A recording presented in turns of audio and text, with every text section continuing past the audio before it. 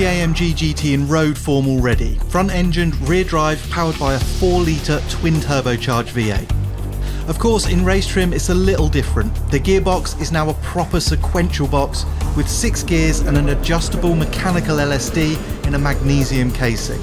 Brakes are by AP Racing with 6-piston calipers at the front and 4 pots at the rear, and the system features huge endurance pads that will only be changed once in the race. All the electronics are new, so the GT4 has fully adjustable ABS and traction control that you can quickly modify with 2 dials on the carbon fibre central tunnel. It also has the coolest steering wheel this side of an F1 car, trick KW suspension with bump and rebound adjustment, and 18-inch wheels with Michelin slicks or racing wets. Let's hope we only need the slicks.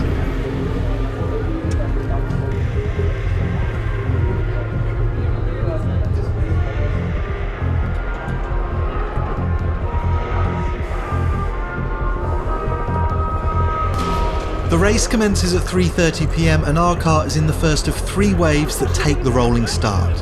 Bernd is first up and will use his speed and experience to try to pick up more places.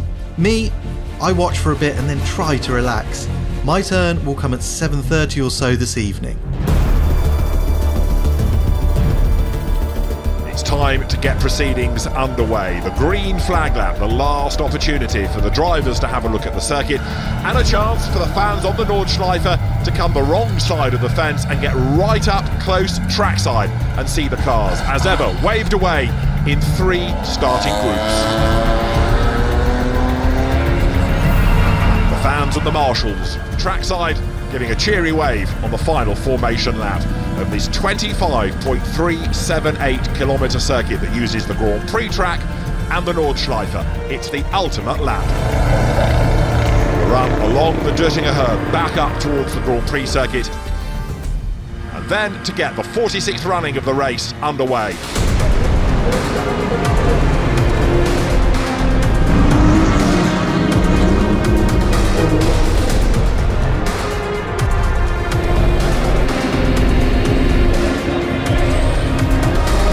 Like, I know like Le Mans is like a full-on sprint. Is this, how would you describe this? Like, it's pretty much a sprint now. Is it? Yeah. For the top guys, and like we haven't been told to save the tyres or anything. We have a fuel target to drive to. We're doing 8 laps. They want us to try and do 9, but there is always bring the car back.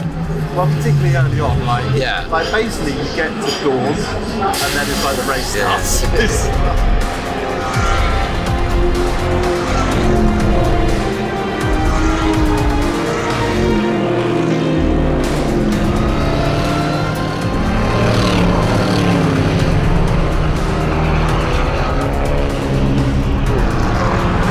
Porsche 911 GT3R was leading the all-Porsche duel against the 2 sister cars.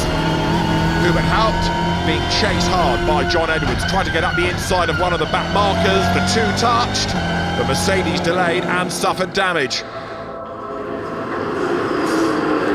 Okay, so about to go out, do my first stint. It's coming up 7 o'clock, 7:30.